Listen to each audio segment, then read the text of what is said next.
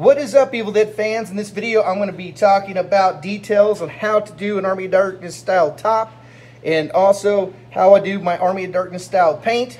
But before I do that, what I've been told, if I want more subscribers and more likes and shares and things like that, I need to make my videos a little more sexy and appealing. So we're going to give that a shot right now. Oh, look at that hard, thick wood. Somebody's filthy. Needs a bath. That's a rigid, hard, thick grill. Oh, that texturing looks moist. Oh, that top. Take it off. That top's a foot long. Yes, please. Oh, you give me goosebumps too, baby. In bad places. Oh, yeah. Oh, keep it going. Okay, I'm not going to do that again. That was weird. Made me feel very uncomfortable. So the first thing we're going to look at the top here. Now, I made a lot of videos on how I make tops, things like that. And a lot of this bottom edge area is going to be inside the chainsaw body, of course. When it comes to the gap here. Now, I connected it together like how I make all my tops. 2-port epoxy and Gorilla Glue, things like that. And what I did is when I was Bondoing it to give it a nice smooth texture, and you got to remember, if you see the museum photos, those tops are in rough shape, and he wanted a cleaner look, kind of what reminded him of Army of Darkness, so I didn't go too crazy with it. But what I did is I took an X-Acto knife or a razor blade, and if you're going to do this, be very careful, don't cut yourself, and I actually etched that line, that separation line back in, because it's actually a welded piece. Now, this isn't welded at all. You can say, well, Brett, there's welds here. Well, they're not welds. Let me show you what I use for that. And I have talked about this before. But if you're new to the channel, you have no clue what the fuck I'm talking about. To make fake welds, what you get, simply this. Ultra Gel Control Super Glue. And it piles up like gel. It doesn't flatten out on you.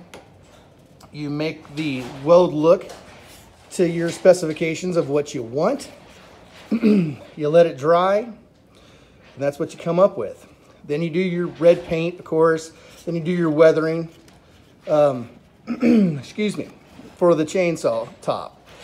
And it gives that nice welded look. Now, if you have a top from another builder, I know a lot of people are molding them and casting the ones that they sell, they're casted piece. You can still do this. What you just have to do is just etch in that line. Be very careful you don't mess it up. And do the same thing with the glue. If you want that similar look, if you're doing an Army of Darkness. You paint it up, you seal it with, this has a matte clear to seal it, and then I added on the silver afterwards, because if you add it on before, it will turn matte instead of shiny. And I always use Martha Stewart's acrylic silver because it works so well. It actually flattens everything out once you clear it, but this one you can see there is a few bumps here. And I left that on there because I just like that look. I thought it was very kind of gritty, like it was somewhat beat up. You know, I still want those aspects on it, but not to a crazy extent. When it comes to the inside, it looks like duty right now. So on the inside, like I said, it was Gorilla Glued initially. That's what I used to make the initial form. Then 2-port epoxy over the seams. As you can see, some of it right here and right here. This brown doo-doo stuff is actually fiberglass. Gives it even more strength, and it makes it a little bit heavier as well. But you can say, well, you're going to scratch your hand on the inside. What I do, and I started doing this about a year or so ago, is I rubberize it. I use a rubber spray. When it's all put together, just spray the shit out of the inside of the chainsaw so it's all rubberized. So once everything's installed and it's put on, it will be nice and comfy. So there's the top. That's how I do the tops. Let's get to how I do the paint. for the Army of Darkness style chainsaw. All right, I'm gonna try to get my camera straight here. Hopefully it doesn't fall off the stand because the stand's kind of shitty. So the first thing we're gonna talk about with this side is a few differences on how to paint it. Now, for this inside area here, you will need a brush. It's just way easier, especially if you grime it up and grade it up like this. You want to use a brush for that. Now, when it comes to the blotchy areas, you need to take the brush and throw it away or do whatever. Clean it up. I don't give a shit what you do with it. Just do something like it. And this one had a brand new fresh paint job with the red. You'll notice here that there is no paint up here just because I want to match that up with the front side whenever it's fully completed. So that's why that part's not done. But if you look closely, it's not just black. There's different textures of different paints, different colors. And the nice thing is, when this grabs dust and age, what it will do, it will actually lighten the paint up. And that's what you really want. And you can see it's very, very textured. And I didn't use sand with it or grit. So this is a technique you can do without adding sand or dirt or whatnot. You can if you want. It's up to you. You know, potatoes. You can. Also with this one, it's a very simple process. Just a very simple process. Again, Chris Pollock's grill. Love it. Love that grill. It's really, really cool. There's a lot of grill makers out there, and every one of them does an amazing job with what they do. I've seen Jason Smith from Nightmare Props make one very similar to Chris's. Did a pretty damn good job with it, and I told him that. But going back to the different colors here, it's just not black. You can use just black if you want. But when you're done with this process, you don't seal it. You just let it be because you want it to age. You want it to get lighter in color, and you want that dust to gather up. Now, you can say, well, why don't you just do the dust look right away? Well, maybe I want to clean it at some point. Maybe I want it to be dusty. Maybe I don't. So that way, you can constantly change the look. If you're going somewhere and you want a little bit cleaner, what I do suggest is take a clean brush and just brush it away. So you're not fucking with any of the paint. You just brush it away with a clean brush, the dust that you don't want on there. So you can have whatever look you want. So that's why I suggest not to seal it. And you can say, well, how do you get the paint from not smearing or doing anything since you work with acrylics? Now let's put this aside. And we got a clean side right here. This is one I got from Chris Pollock. This is from a Little Red or a Super 2, don't remember. Only big difference is everything else is accurate to that piece except this eyelet hole is way too freaking big. Back to this real quick. The Army of Darkness chainsaw. If you look at the museum photos, the pull string actually had a knot in it. You see how big that eyelet hole is in comparison? So if you want that look, you will have some trouble because of that giant eyelet hole. So you might have some problems. It's a possibility. If you have a working pull cord versus a non-working pull cord. Non-working, not a problem. You can just have it hanging. If you have a working one, you will have some issues. So let's get to the paint. The reason why you don't need to seal it is you want the folk art. This is just black. It's multi-surface. You need the multi-surface. Don't get that indoor bullshit because the indoor bullshit cracks, wipes away when you clean it with Windex and shit. Just don't use it. It sucks. I hate that stuff. I hate that indoor paint crap for that. Multi-surface, and this is satin. Don't go glossy. You can go with a matte finish if you want to. And what else I'm going to use here just to show you guys, for instance, is this Bear Brown. You can use a red. You can use a different color. You want to give different colors of texture with it.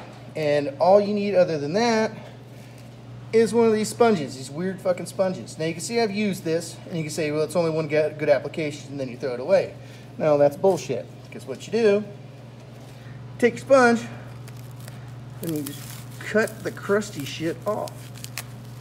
And then get as smooth as you want. I'll cut that off too. And this is just a demonstration. I'm not going to get it accurate. So now you have a different surfaced area. Get rid of all that little extra crap. And you want something like that. Or whatever size you want, really. So we're going to go over to the paints. And we're going to put some of the black down. I don't really care. This thing's just filthy. And like I said, it's just demonstration. So with a little bit of black. And then, like I said, that other piece has a fresh paint job. This one does not with the red. This one's just the natural color. And it's older than dog shit. You add a little bit of black and whatever else color, and then you mix it up. I'm just going to use the end of this brush because you want that look not to be pure black unless that's your desire. And lighten it up as much as you want. And you want a lot of it, but I'm just doing a demonstration, so I'm just using a little. Okay, so we're gonna move that to the side. We're gonna pull this over here, and I'm just gonna dab it over here and show you what I'm doing. I'm gonna use this edge right here. So I go in here and I grab it with my sponge. As you can see, there's a bunch on there. If you get, sometimes you can have a little too much. You just dab it off, and then you just.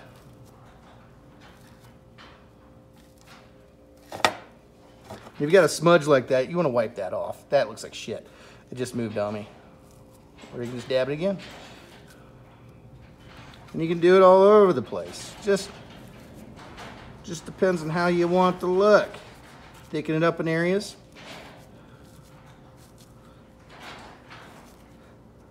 And basically that's what you end up with. Like I said, you can do it however you want. You can use whatever texture of sponge you want.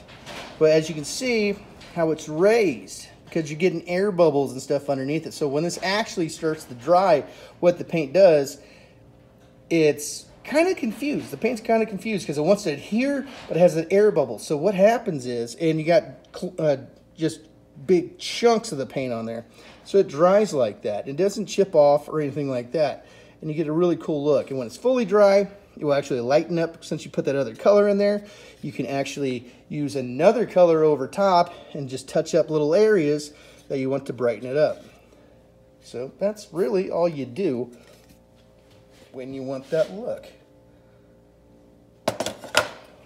So at the end of the day, depending on how you want it, you can come up with something like that. And that's what happens. And as you can see, this one's dry. Let's focus here. Come on, camera. There we go. You can see it's gritty as shit. And its areas are very, very close to that specific chainsaw. It was kind of a pain in the ass to do. This method is a lot of fun if you're just going for a general look. But if you're going for the accuracy, it is a pain in the ass. But that's it. That's really all you do. Like that, I would wipe that down and take that off and do it again. It's not bad, but that's really what you do. And if you want to add in these little areas down here and around, and you can't get in there with the sponge, you want to use a brush on areas like that. And if you don't like it, when it's starting to dry and you want to chip away stuff, you can actually take your fingernail and just chip it off. And it'll get that look. See, and I do that too. Just if I have a little bit too much in one spot, I'll just take it off. I did that right there to get that proper, very similar line that specific one has, or that marking. You can see the depth. So that's what you do. That's it. It's very simple. It's very inexpensive. Like I said, if you have a multi-surface paint, you don't need to seal it. And if you want to clean it, I do suggest just using a clean brush. Don't wipe it down because I just don't, because it kind of loses that luster of a look. If you want to do it with grit and make it look dusty right off the bat, and that's how you want to keep it forever, go ahead. There's nothing wrong with that if you like that look. So I hope this helped you guys out. And until next time, you guys stay groovy.